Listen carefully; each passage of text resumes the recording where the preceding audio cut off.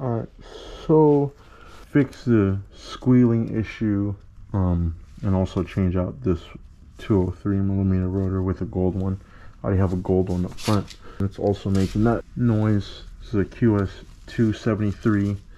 Hits 75 miles per hour. So I just got it propped up right here in the middle swing arm where the rear shock bolts onto the swing arm. I just have it under there like that. See, it's 24 mil. Yep.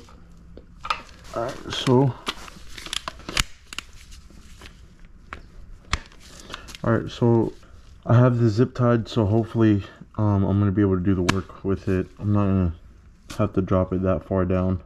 It's not like I'm taking off the whole thing. I'm hoping it'll give it enough play to drop it down, hit the bolts, and then put the brake back on.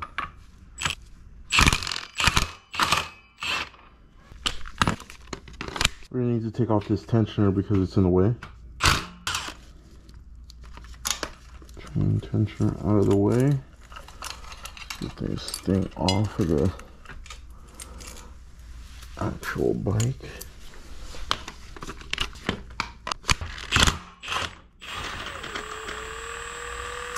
It's hot as hell. I don't know how Sharonster does this shit.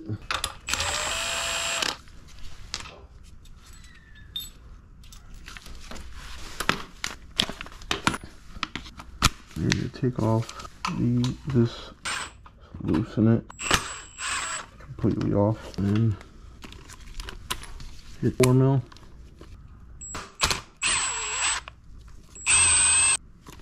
This side.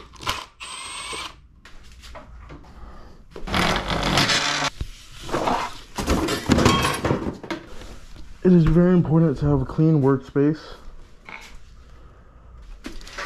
I'm going to show you guys how I pull up my bike.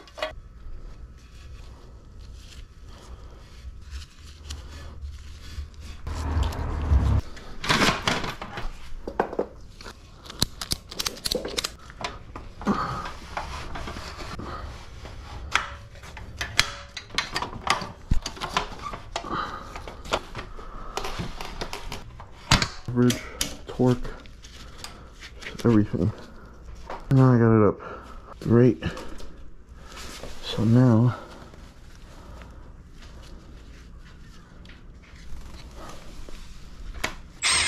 yeah, don't do what I just did. Oh my god. Get that out of there before I caused more damage. See, the brake pads look like they are weared very unevenly. Probably my fault. Probably took them.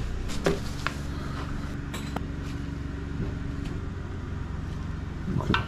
Anyways, there it is.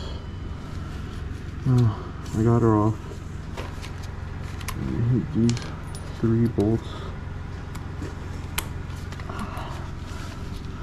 It's gonna be a bitch to get back on, I'll tell you that. Oh my god. GoPro has failed me. I gotta take the brake out of the wiring and then loop the new brake back in. So, yeah, there's that. But luckily, it's not the end of the world. And snippers, snip those, and I fish that old brake out. On this back, coming. Oh my god. I fuck up a lot. So you hit these with 4 mil. Pass this through the spacer and then through the wire. Pop that out and then roll in your new brake. So with my dumb ass, I wasn't using my brain. You're gonna wanna fish this out first. And then this will just freely come out, no problem. I had 2 spacers there, gaskets, whatever. I'm gonna leave that there. There's no directional arrow in them. Pretty horrible recording equipment, but I'll make do what I can. So this is rotational, just gonna match the angles that way. Run where the brake is like that. Run the spacer.